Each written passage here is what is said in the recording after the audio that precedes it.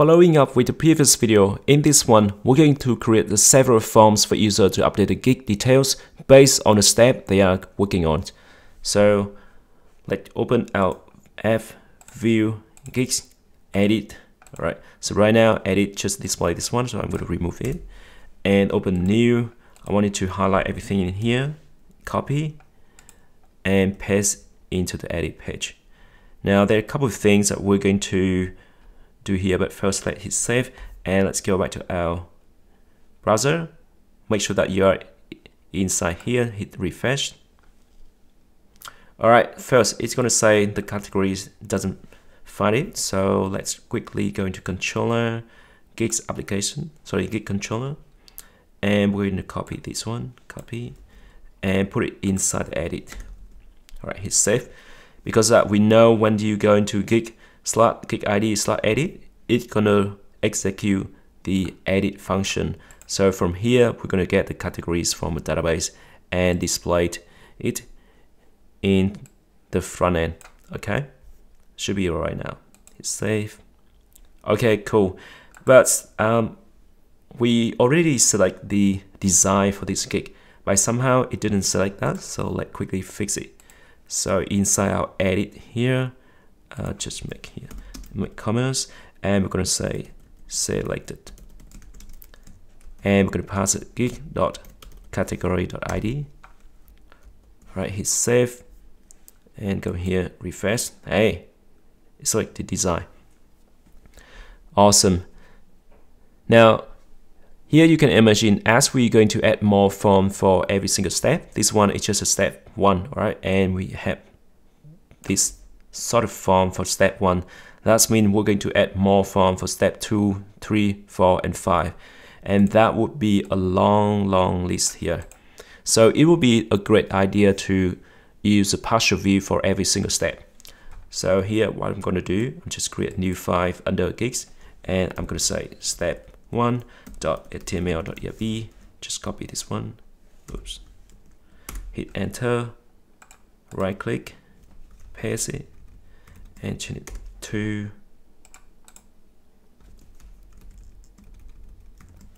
3, 4, and the last one 5. All right. Now for the step 1, so I'm going to move this one, cut it, and inside step 1, first I'm going to put it inside a div, and a div it. Go to class step content. All right, and paste it here.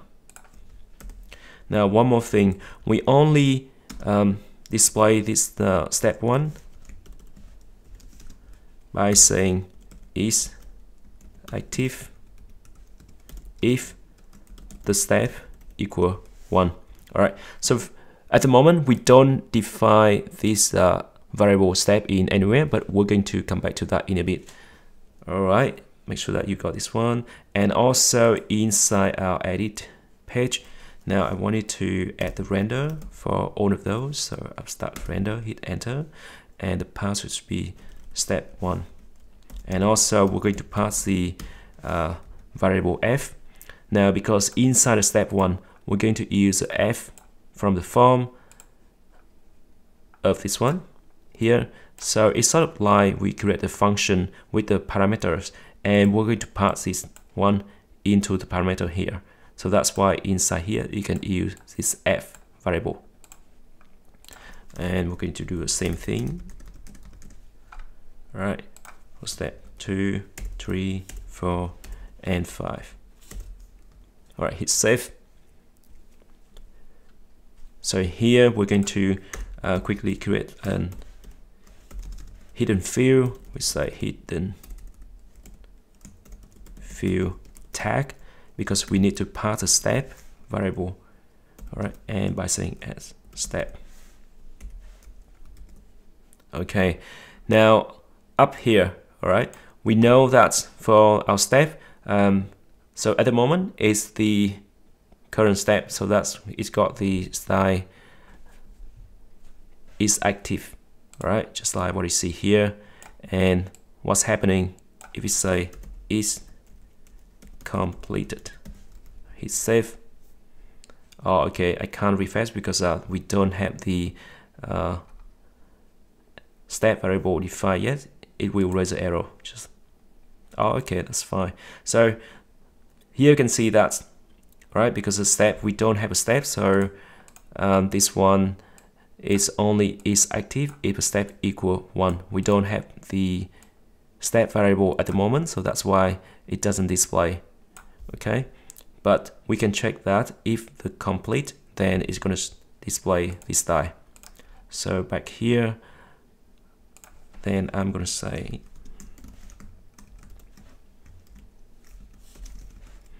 you're going to display is active if the step equal 1. Alright, and then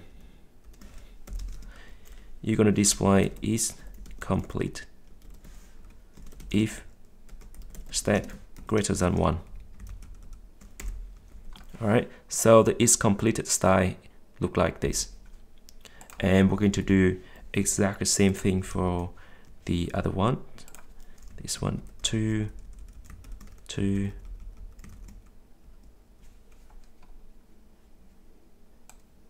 3, 3,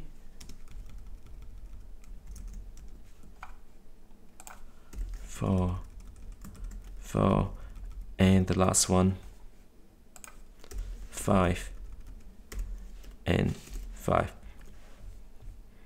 Alright, that seemed to be good for the edit page. Now let's start working on every single one of them. So for this one, we don't need this submit button, so I'll just remove it. Just create a new field. So inside here, let's create label with the class of checkbox.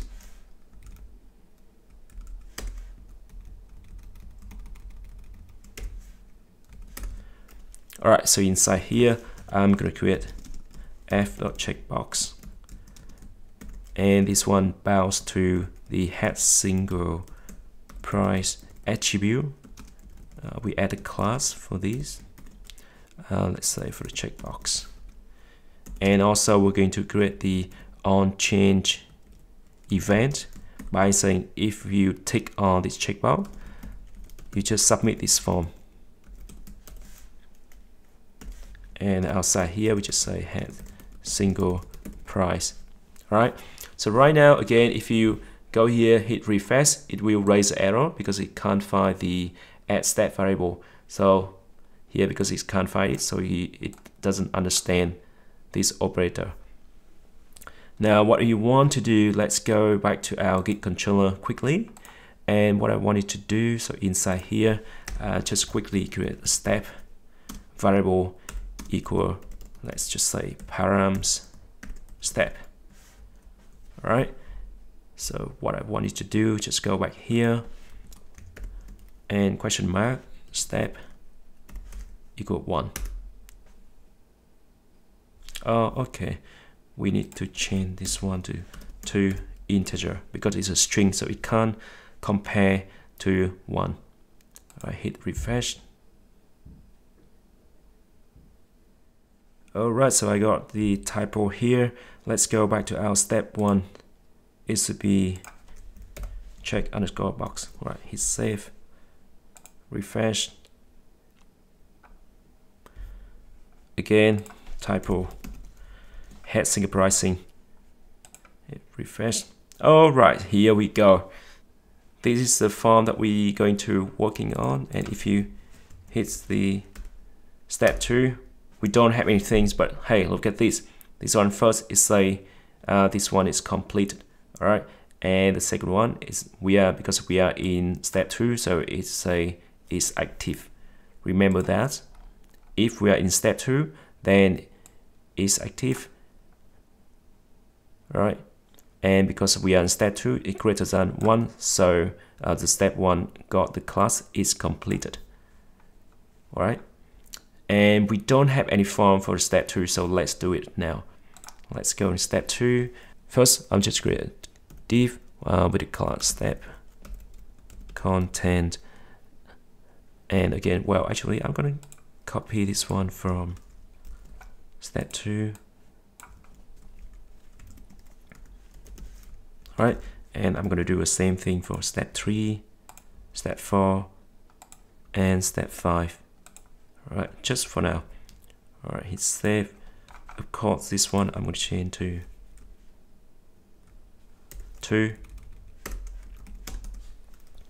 All right, so inside here, just create a class, field, and inside that, just create a div with the class control. Hit enter. All right, inside here, just another div with columns, class head, text, centered. All right, now inside here, I'll just put a f.field4, and we're going to bounce with the pricings attribute, and we're going to say at gig.pricings.order pricing type do p. All right, so inside here, I'll just create a new div with the class column. Yeah, that should be fine. Just keep it like that for now. Oh, maybe I'll just put it something like, I'm gonna check is for and is offset for if the at gig dot has single pricing and p dot object is basic. Now don't worry about this thing, just follow me and I will explain it when we run the form. All right, and then I'm gonna check.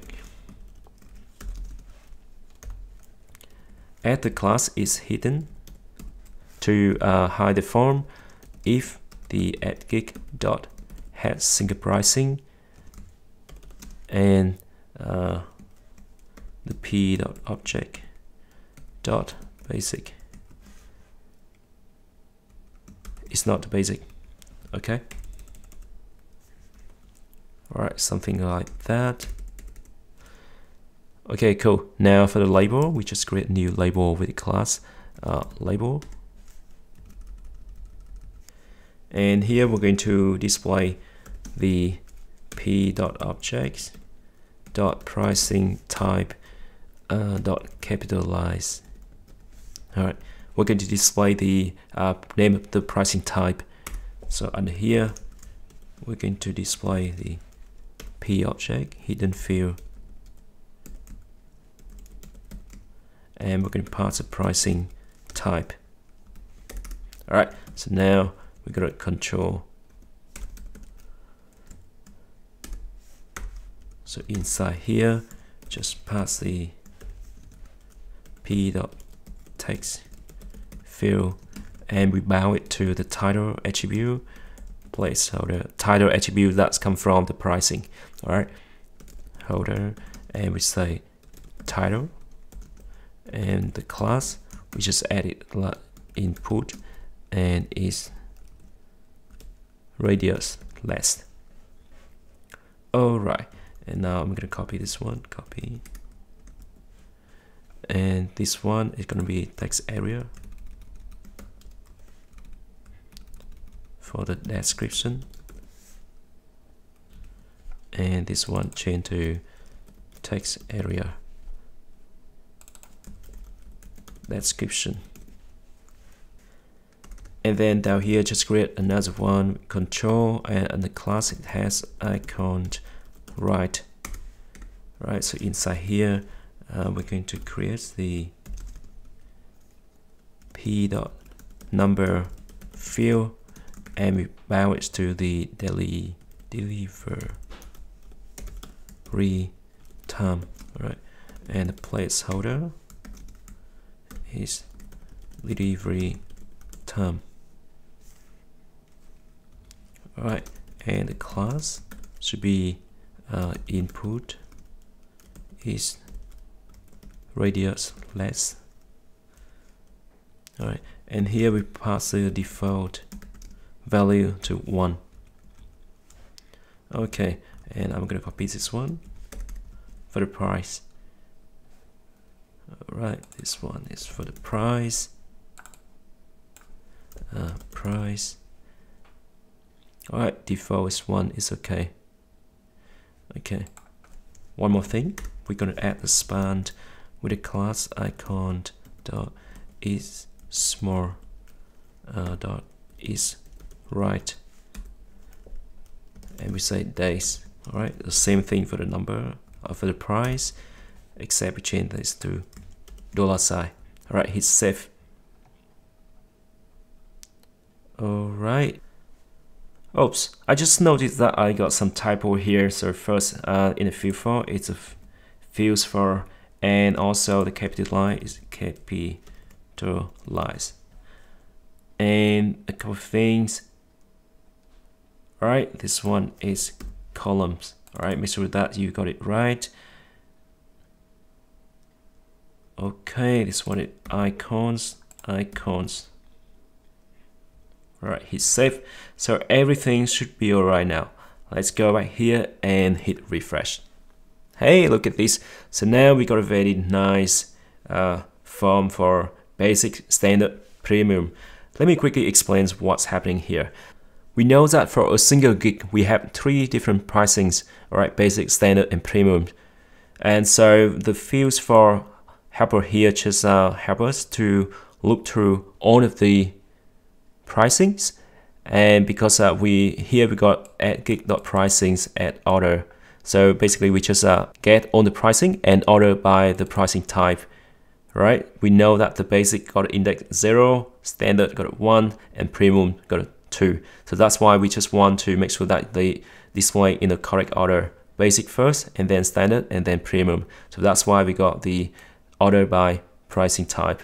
All right, and the rest would be something like you don't need to worry about this one for now, because we haven't done the update function in the controller, so it's not working by the time. But don't worry, when you go back to the next video, I'm going to go back here and explain. Okay, so keep going with the step 3. So here I'll just change to step 3. Step 3 is quite simple. We just create a new div with class field, and inside here just create a label, a class label, and here we say description. All right, and here we just pass the f.rich text area. All right, this one is interesting. Description row we set to 50, and for the column we set to 50. All right, browse 50 doesn't matter, it's going to show the 50, so that's fine. And yeah, let's go back here. If you go to step 3, hit enter. Rich text area, just got a typo again. Oh no, save. Okay, so here we go. So here's what we're going to do with the accent text. Now you can do something cool, high, layer, and you can make a bold, italic, etc. All right, you even can drag and drop the photo inside here. Okay, let's keep going with the step 4. So we change this one to 4.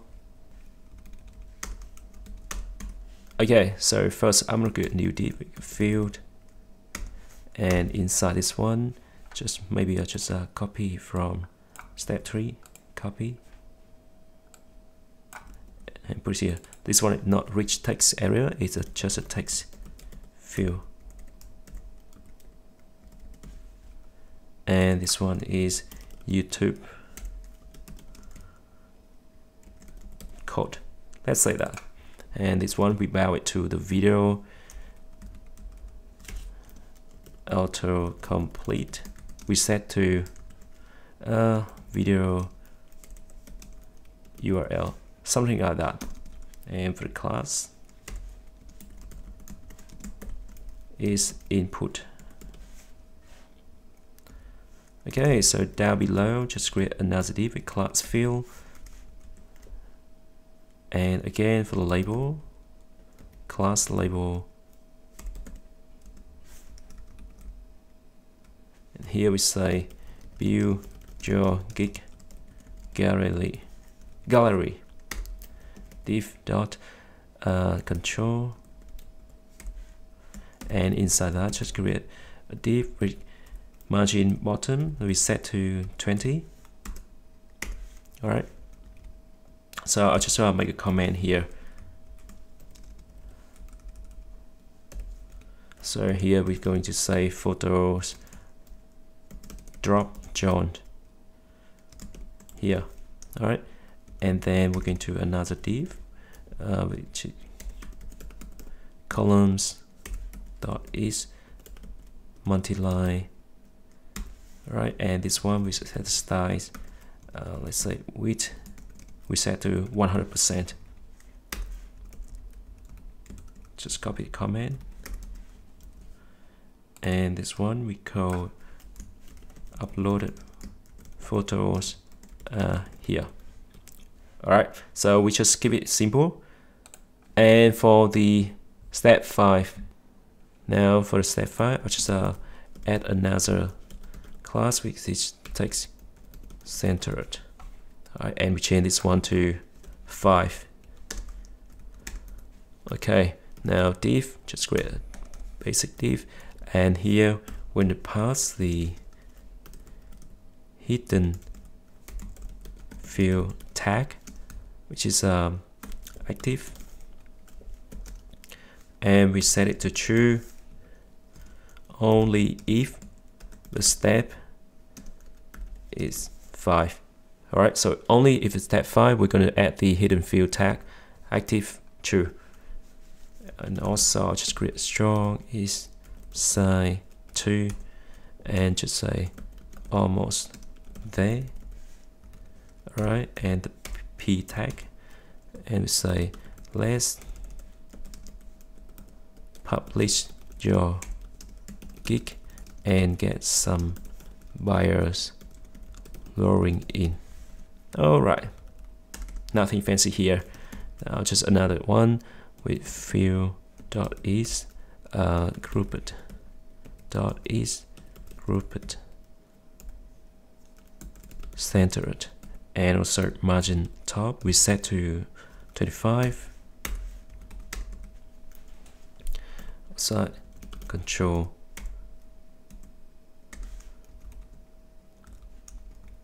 so inside here I'm going to create a link to I'm going to say back, which is going to run the edit gig path, and we're going to say we're going to pass a gig object with a step, which is the step -1 class button is light. All right. Oh, one more thing up here, we need to add a condition. So we add the is hidden class to hide this back button if the step is less than or equal 1. Okay, now another one which is control. So inside here we're going to check first if step is not 5, then we do something, otherwise we do something else.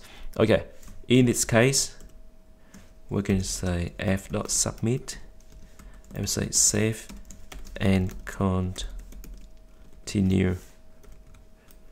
The class would be button is primary. Now otherwise we're going to display a link to with the text publish and the path with gig path, and we're going to pass a gig.id and gig be active to true. All right, and the step we could pass it is current step, and also the method it put, and the data is something like, okay, I'm gonna make a break here.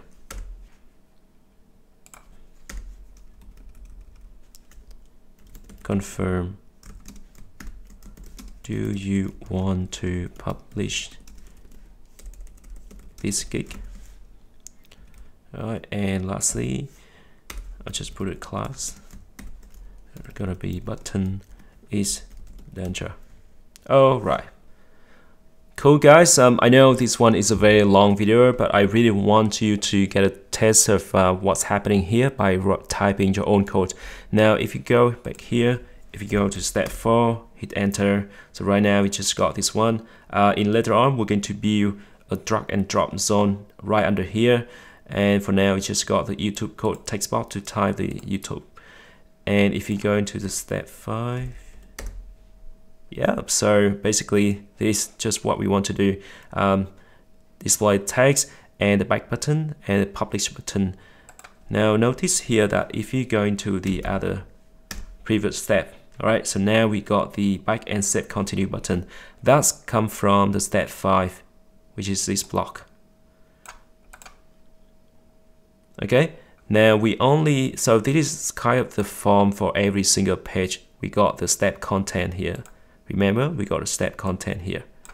So the step content is kind of the container to cover the content for each step. If you go to step 4, then we turn this one to is active. So it's gonna show up the form for the step 4.